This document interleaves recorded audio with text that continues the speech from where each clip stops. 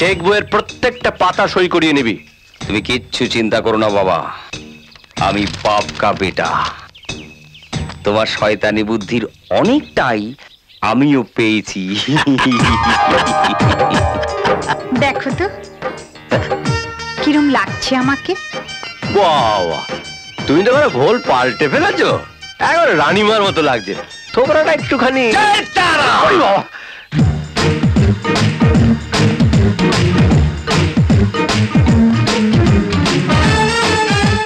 জামাই ষষ্ঠী না, তাই সাইজা গুইজা চইলা আইলাম। বুঝতেই পারছেন প্রথম জামাই ষষ্ঠী, একটু ঘটা করে করতে হইব না? যাই তারা নেই, মা নেই। নেই কোথায়? বিদেশ গেছে, জামাই ষষ্ঠীর পরে ফিরবে। এবছর আর জামাই ষষ্ঠী হবে না। ঠিক আছে, আইলে হইব, আমার কোনো তাড়া নাই। জামাই ষষ্ঠী খাবার আর জায়গা পাওনি? হ্যাঁ, তুমি কে হে মালটা? আমি সর্বহাটের কাঁঠালি কলা হনুমান প্রসাদ ব্যান্ডওয়ালা। যেখানেই যাই পা থেকে মাথা অব্দি ব্যান্ড বাজায় দিই। এবাড়ির বড় জামাই। তুমি মালটাকে? আমার ছেলে ভজা। ভজা? হ্যাঁ, আমার হবু ভাইরা ভাই। ডেপুটেশন ভ্যাকান্সিতে আসছস? আরে আয় মানিক আয়, আমার বুকে আয়, আমরা একসঙ্গে জামাই ষষ্ঠী খাবো। আয় আয়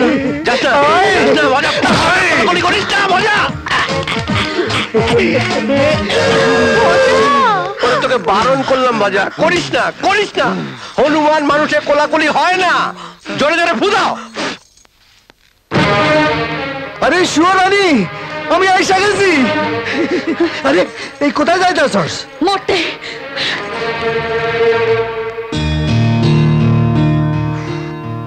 এই আরে এই ভজা, তোর হবু বউটা মরতে গেল, তুই এখানে কি করতেছস? তা আমি কি করবো? তুই ঠেতালা।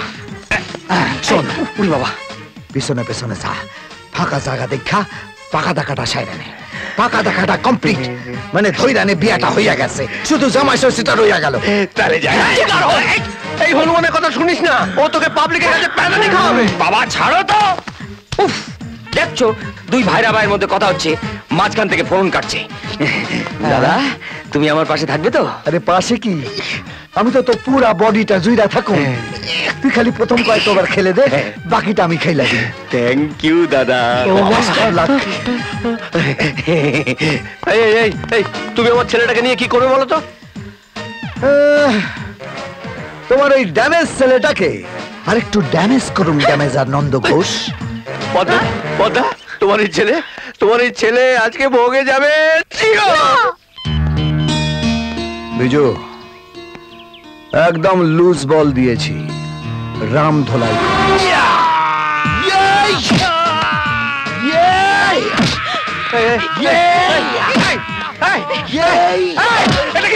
রাম ধোলাই হয়েছে তাই মাসাজ দিতাছি, হনুমান প্রসাদ ব্যান্ডওয়ালার মাসাজ। ছেলে করালে বাপের ফ্রি চাই না। এর নাম মেসাজ? আমার ছেলেটাকে মাটিতে ফেলে পেটাচ্ছ? কোনো মেসাজের দরকার নেই, আমি ওকে গরম জলে শেক দিয়ে দেবো। ছাড়ো ওকে। তোর বিয়ের তত্ত্ব তুই সাজা, তোর বাবা মামারে তোর পাশে থাকতে দিব না। ভাইবাছিলাম তোর একটা বিদেশি মাসাজ দিয়া ফটাফট তৈয়ার করিয়া দিব। তোমরা যাও তো এখান থেকে। এই দাদা, দাদা আমার হবু ভাইরা ভাই আমাকে বিদেশি মাসাজ দিয়ে বিয়ের জন্য ফিট করে তুলছে। যাও। খেয়ে নিয়েছে, গারলটাকে পুরো খেয়ে নিয়েছে। রাজা, হ্যাঁ এবার একটু ওঠ। ধর ধর। দাদা, হয়ে গেছে? না, একটা বাকি আছে। আরো? হ্যাঁ, মারের চেয়ে মাসাজটা বেশি লাগছে। না, আর একটাই বাকি আছে, কুকুর মাসাজ। সেটা কি? এটা আমি বড় বড় দামি নামি লোকদের দিয়া থাকি।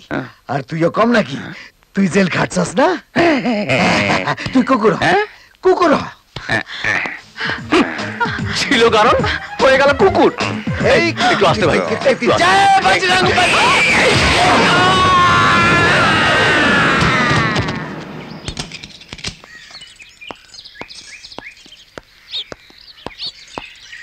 শুনছেন স্যার আপনি?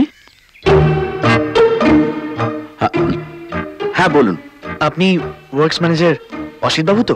হ্যাঁ আমার নাম বিজয়। শুভময় বাবু আমাকে আপনার সঙ্গে দেখা করতে বলেছে।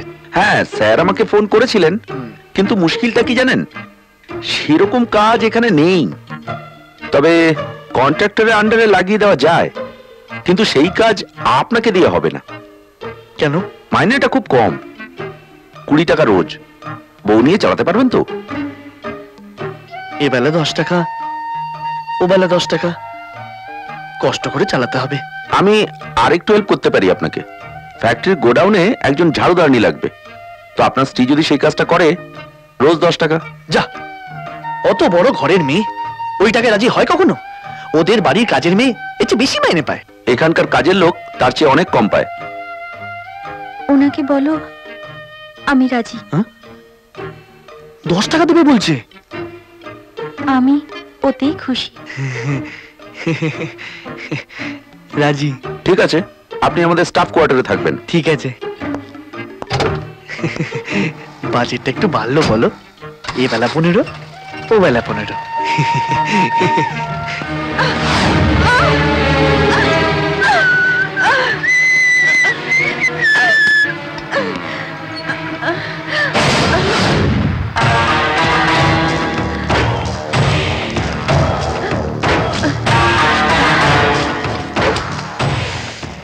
এই চেকের সব কটা পাতায় সই করে দিন।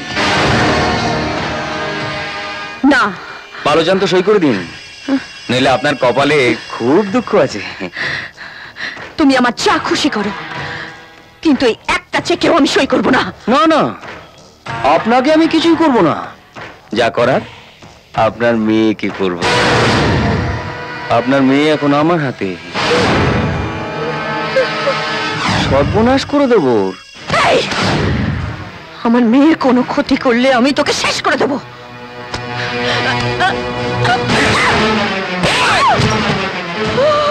আমি একবার বোঝাই, দুবার বোঝাই, 3 বারের বার বেঁধাই। দোহাই তোমার, আমার মেয়ের কোনো ক্ষতি করো না। আমি তোমার কাছে আমার মেয়ের জীবন ভিক্ষা চাইছি। আপনার মেয়ে যাতে ভালো থাকে সেদিকে আমি খেয়াল রাখবো। আপনি শুধু আমার দিকটা খেয়াল রাখুন।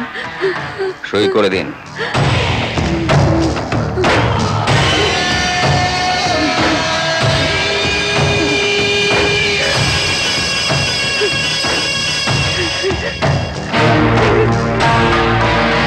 আরে আর কত খাবে? এবার তো বাড়ি ঘর দিয়ে সব খেয়ে ফেলবে। যা বাবা, আজ আমার উপাস না। উপোস? উপোস থাকলে তো শুনেছি সবাই না খেয়ে থাকে। কি করতেছেন, কি করতেছেন? আজ আমার ভাত উপাস, ভাত খাই না। ভাত ছাড়া যা দিবেন বেশি বেশি খামু।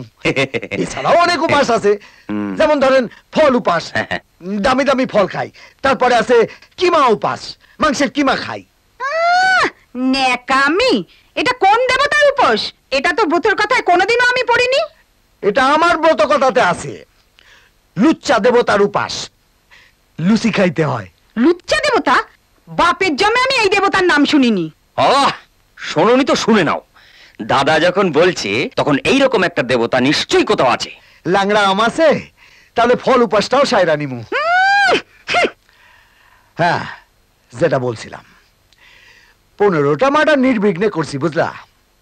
হালার ওই হাফ মার্ডারে ধরা পড়া গেলাম।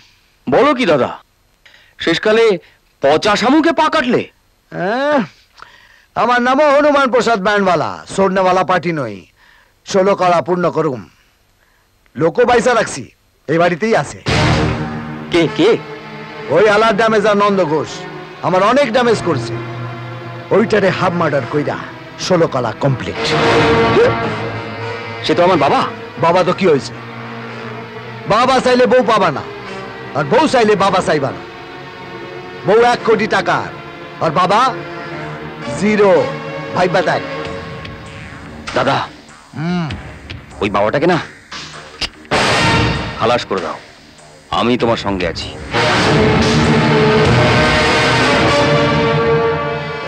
থাকবি তো? 16 আনা। তাহলে তোরেও আমি কথা দিলাম, এবারে জামাই তুই হবি। হাত বেন।